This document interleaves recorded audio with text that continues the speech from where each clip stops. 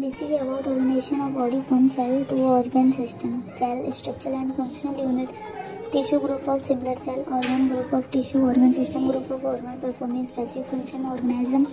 Circulatory system, nervous system, respiratory system, digestive system, skeletal system, muscular system.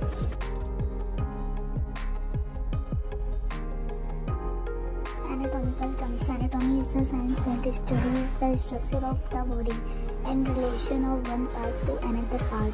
Anatomy, gross anatomy. Second, histology.